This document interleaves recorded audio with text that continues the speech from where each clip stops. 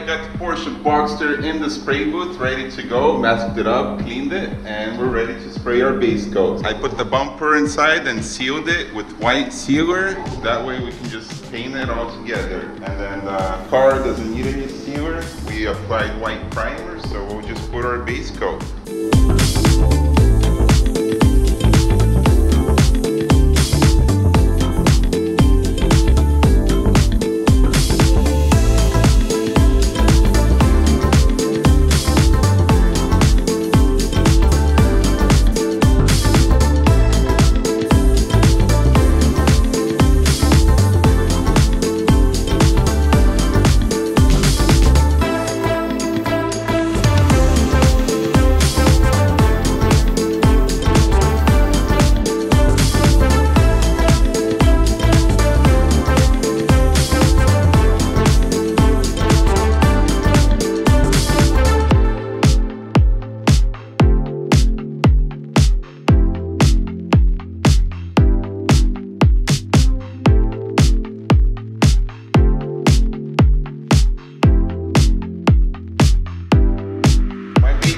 Dry, I did my 2 coats, so it's time for our clear coat. I got everything mixed up, so let's spray it down.